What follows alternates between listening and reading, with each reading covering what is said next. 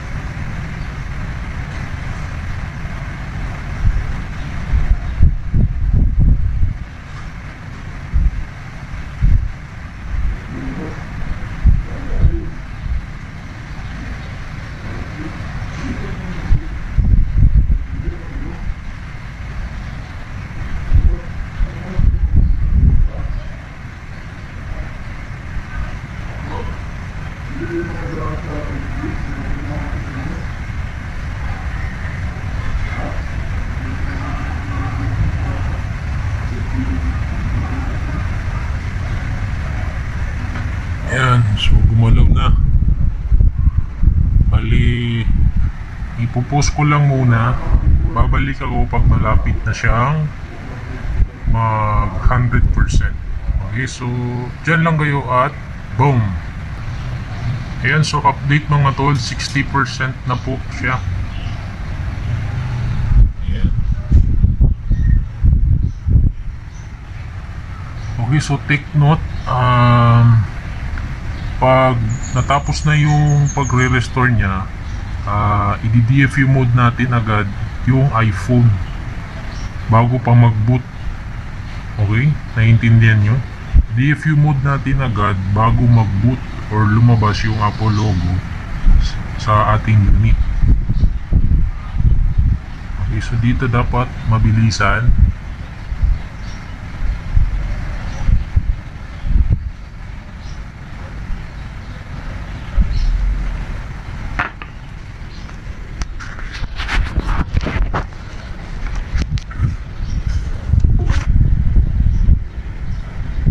Ayan, so i-DFU mode ko na siya mga tol.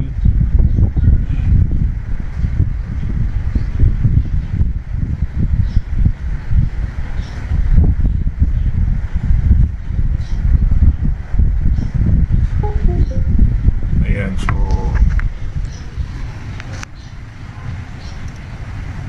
naka-DFU mode na siya. Ayan. And then after nyan, yan yung unit, naka-DFU mode na. Close na natin ito. Tapos ibuboot natin ang ating MacOS. Searching for Okay, so ipopost ko lang muna para mag-boot tayo sa ating macOS. Babalik ako.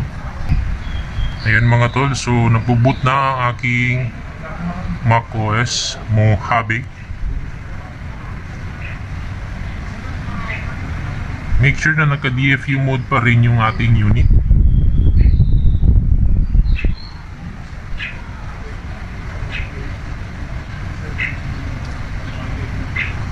Ayan mga tol, so open natin yung tools, Apple Tech 752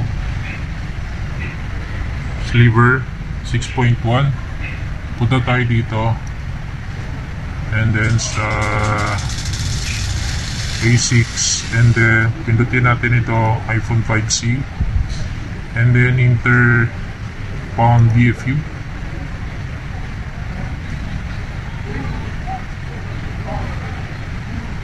Okay, your device is pound DFU mode, then dito select natin ng standard, then load.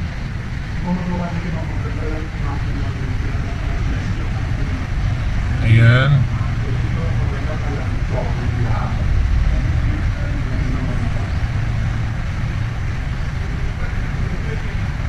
Ayan, so tignan natin ang device. Ayan. So ang sabi dyan, there is no image showing on the screen. Reboot your device and go back to phone mode and try the alternative on this. Okay. And then pindutin natin ang relay device info. Yes. Set up, ready to use. Okay, got it. And delete. Delete natin. Delete. And then mangyayari, ayan, so nag-boot na yung ating iPhone 5C, at ang sabi dun sa tools, iCloud bypass done. Okay, so okay nyo lang yan. And then balik tayo sa unit. Ayan, so magpo-first boot na ang ating iPhone 5C.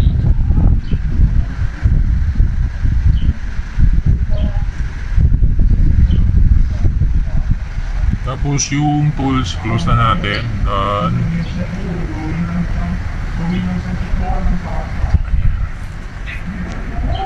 Ay, sorry.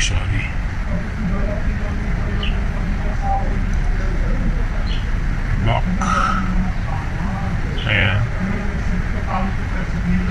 So, ang version ng aking macOS is, ayan, 10.14.1 macOS MOJAVE.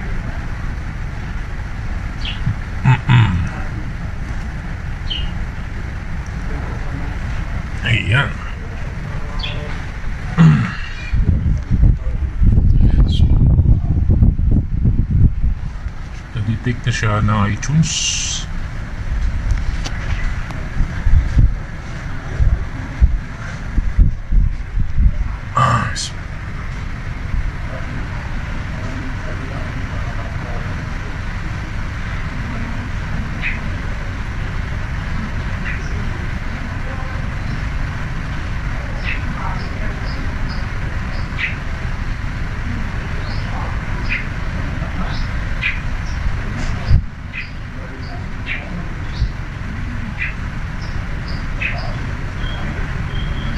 Ayan, so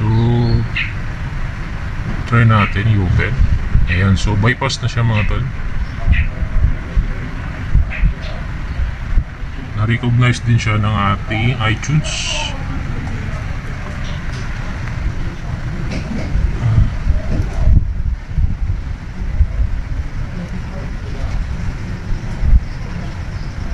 Ayan, so yan na po, iPhone 5C capacity, iOS. Ayan. So, try natin i-reboot.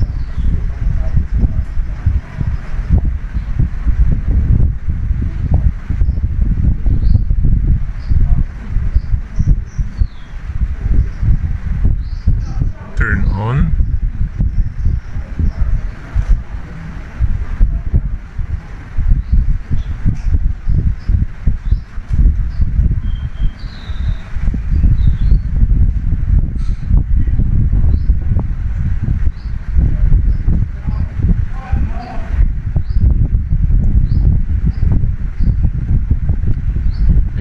Yan mga tol.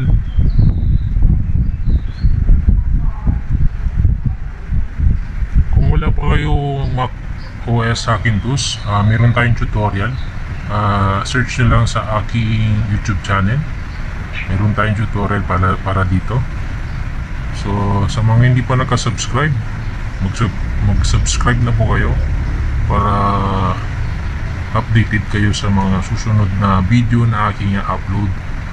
Marami pa kayong matututunan sa channel na to. So nandito na ang ating unit. So untethered siya. Hanggang dito na lang. Maraming salamat. Okay, so update pala ng ating bypass iPhone 5C. Ito, pwede siyang mag-download ng apps. Di tulad nung iPhone 5 na hindi siya pwede. Ito, pwede. Ilagyan ko rin siya ng Apple ID. Pwede siya mag-sign in dito mismo sa settings. Ayan.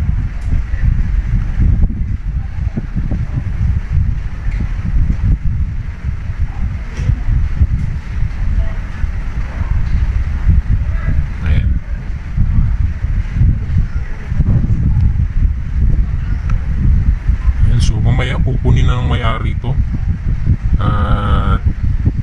Yun lang.